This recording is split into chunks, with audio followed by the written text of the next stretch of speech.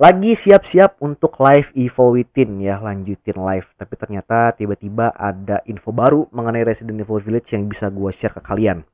Nah, info baru ini memang lebih ke rumor sebenarnya ya. Untuk mengarah ke rumor lagi, katanya ini rumornya itu didapatkan dari salah seorang playtester yang ngirim informasinya ke situs yang namanya biohazardcast.com. Mereka juga cukup trusted untuk masalah leak dan informasi-informasi bocoran mengenai Resident Evil, karena mereka sering dapat forward atau sering dapat email dari mereka-mereka yang playtester itu yang udah diundang melalui program Biohazard Ambassador. Nah, jadi buat yang dari kemarin nih yang nanyain kenapa gue nggak update Resident Evil Village, karena memang belum ada info baru gitu, dan baru sekarang ada lagi.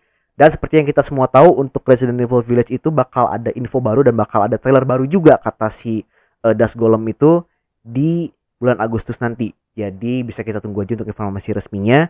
Dan sebelum informasi resmi itu bakal kita bahas dulu untuk rumor ini. Sebenarnya cuma ada beberapa poin yang bisa dibahas sih, tapi ini tetap menarik menurut gue karena memang ada beberapa informasi yang mungkin menurut gue juga bakal menarik buat kalian yang nanti ngedengarnya. Dan sumber informasi ini kelihatannya dari playtester yang juga nyoba sebelum trailernya rilis kemarin ya. Karena ada beberapa elemen atau ada beberapa bagian yang agak berbeda dari yang udah di-reveal kemarin di trailer official Resident Evil Village. Jadi nggak usah lama-lama lagi, kita langsung aja masuk ke pembahasan rumornya sekarang. Inilah RE News keempat.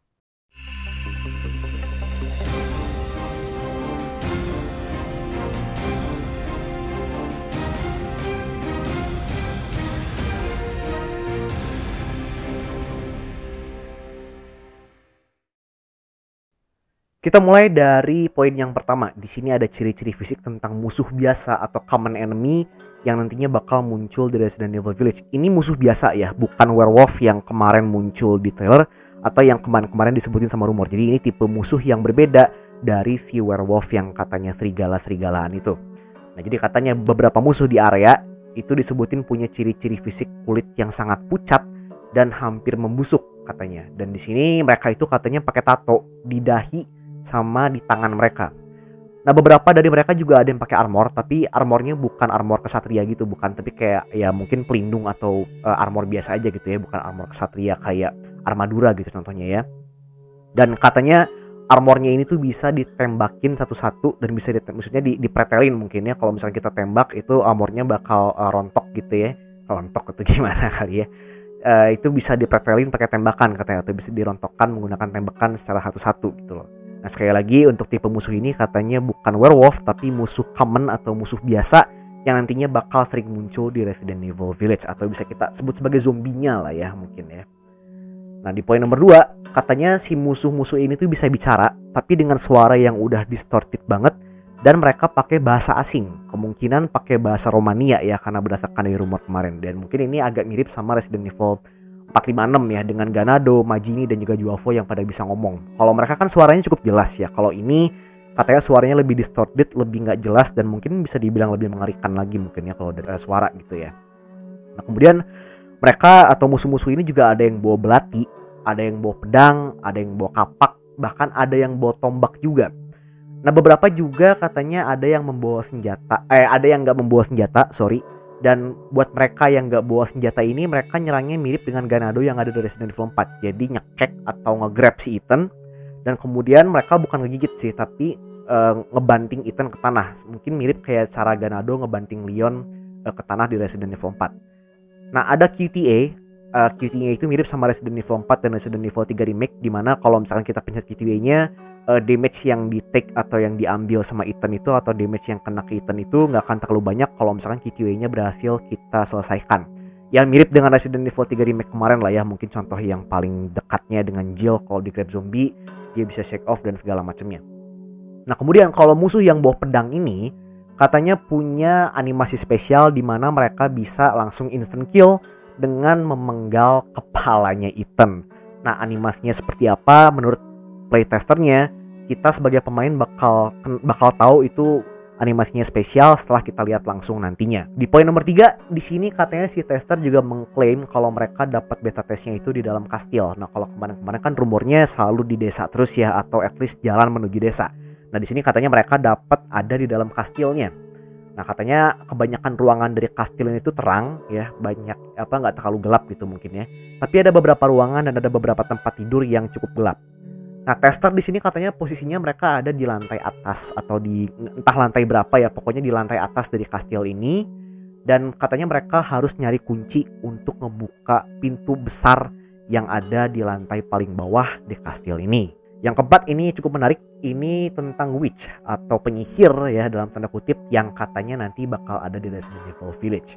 Nah, katanya witch ini atau penyihir ini dia bukan cuma bakal ngestok Ethan doang, karena kalau menurut info sebelumnya kan dia juga ngestok ya.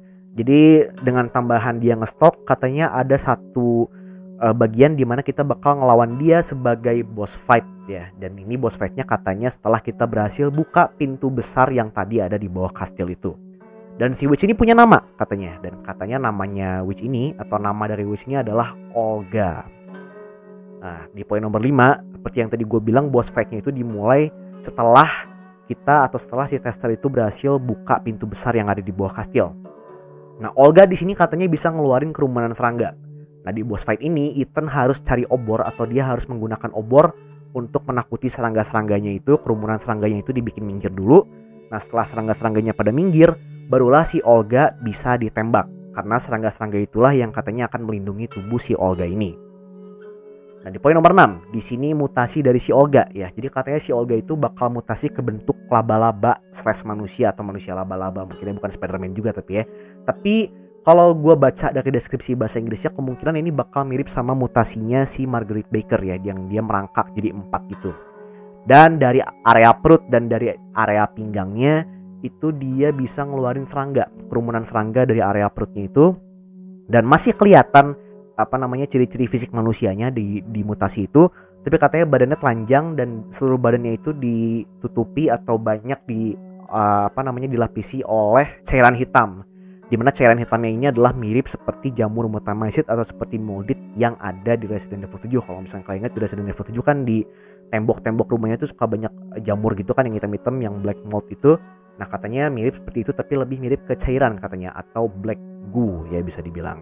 Nah, kemudian si Olga ini bisa dikalahkan di boss fight ini dan setelah kalah katanya boss fightnya selesai. Nah, si Olga ini setelah kalah itu katanya dia masih ngeluarin kerumunan serangga juga, dan kerumunan serangganya itu harus dibunuh karena di mayatnya Olga atau di badannya Olga yang udah kalah itu dia ngedrop item untuk kita lanjutin perjalanannya, tapi tetap demonya selesai di situ. Nah, di playtest ini si tester itu katanya dapat senjata, dia ada handgun, kemudian ada shotgun juga, dan kemudian juga si Ethan punya pisau katanya, dan pisaunya itu nggak bisa hancur. Jadi nggak ada durability knife kayak di Resident Evil 2 Remake.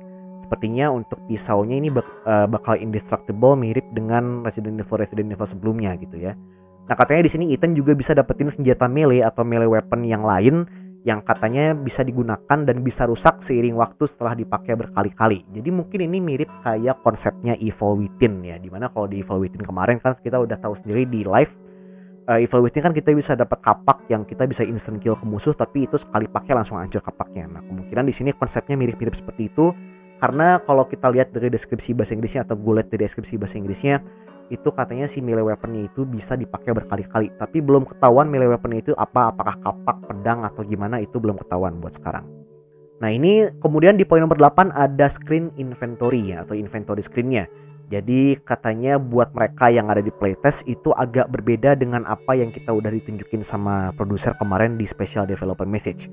Nah, katanya untuk inventory screen yang mereka dapetin itu lebih mirip ke Resident Evil 7, 2 remake dan 3 remake, tapi masih ada sedikit Resident Evil 4-nya gitu ya, masih mirip ke Resident Evil 4-nya. Dan katanya kalau di versi yang mereka mainkan itu nggak ada counter untuk duit yang kita punya. Kalau misalkan di yang kemarin kan ada duit tuh kayaknya di ujung kanan atas tuh ada 100 clay itu. Nah, kalau mereka katanya nggak ada di situ. Dan kemungkinan besar untuk yang kemarin muncul di video special developer message itu adalah versi final dari inventory screen-nya. Poin nomor 9 di sini soal item, karena katanya di sini item itu nggak akan didapetin dari musuh, alias si musuh itu nggak bakal ngedrop item, tapi itemnya bisa didapetin dari box atau kardus ya, atau kardus kayu. Jadi mungkin mirip kayak Resident Evil 3 Remake, dimana kalau ada box kan kita bisa pecahin isinya item, tapi untuk zombie itu mereka nggak akan ngedrop item kecuali mungkin Nemesis gitu ya, pengecualian untuk Nemesis. Di poin yang terakhir nomor 10, di sini tentang wanita tua yang kemarin muncul di Resident Evil Village yang senyum-senyum gak jelas itu ya. Ini wanita tua yang pakai tudung itu loh, bukan yang ada di dalam kastil, tapi yang nenek-nenek pakai tudung dan dia langsung nyengir serem gitu kan ya. Nah katanya si wanita tua ini adalah merchantnya dari Resident Evil Village. Jadi dia bukan musuh dan mereka katanya menurut playtesternya ini si nenek-nenek ini gak akan nyerang Ethan, tapi dia bakal ngejual barang dan katanya si nenek-nenek ini juga bakal nge-share rumor atau bakal nge-share cerita ke Ethan mengenai apa yang terjadi di desa ini, tentang kejadiannya seperti apa, tapi kayaknya mereka pakai kata-katanya rumor gitu loh. Jadi kemungkinan si nenek-nenek ini juga ceritanya dengan sedikit berbelit atau sedikit banyak riddle-nya mungkin ya. Oh ya, sedikit ada 2 tambahan. Katanya di sini untuk versi VR dari Resident Evil Village itu udah ada katanya, dan mereka siap untuk mengumumkan, Capcom siap untuk mengumumkan katanya. Tapi mereka lagi nunggu lampu hijau dari Sony. Jadi kalau Sony udah siap untuk di-reveal, barulah mereka nge-reveal versi PlayStation VR untuk Resident Evil Village ini. Dan si tester ini juga ikut membenarkan kabar dari si Das Golem ya, yang katanya dia bilang kalau Agustus itu bakal ada trailer baru untuk Resident Evil Village. Nah dia bilang di sini dia nambahin informasinya, katanya di trailer baru itu atau di trailer yang bulan Agustus itu bakal ada karakter lama yang di-reveal lagi atau returning karakter yang bakal di-reveal lagi buat Resident Evil Village. Kemudian trailer ini juga bakal ngejelasin lagi atau lebih bikin ngejelasin lagi cerita dari Resident Evil Village ini. Dan ada beberapa twist juga yang nantinya bakal di-reveal di trailer bulan Agustus ya. Nah, oke, mungkin itu adalah semua yang bisa gue share di RE News kali ini atau di rumor kali ini ya. Jadi sekali lagi ini rumor dari playtester, dan sekali lagi seperti biasa gue ingatkan karena ini adalah rumor, jadi jangan terlalu dianggap terlalu serius banget. Dan karena memang bulan Agustus juga tinggal 1 minggu 2 mingguan lagi, jadi mungkin bisa kita tunggu aja lagi untuk informasi resmi atau trailer resmi yang barunya nanti untuk Resident Evil Village. Jadi langsung aja kalian komentar di kolom komentar pendapat kalian untuk rumor yang kali ini. Dan sekali lagi gue ingatkan, ini cuma rumor, gak usah terlalu dianggap serius. Oke, segitu untuk video kali ini. Gue Bapak Killstreak, signing off.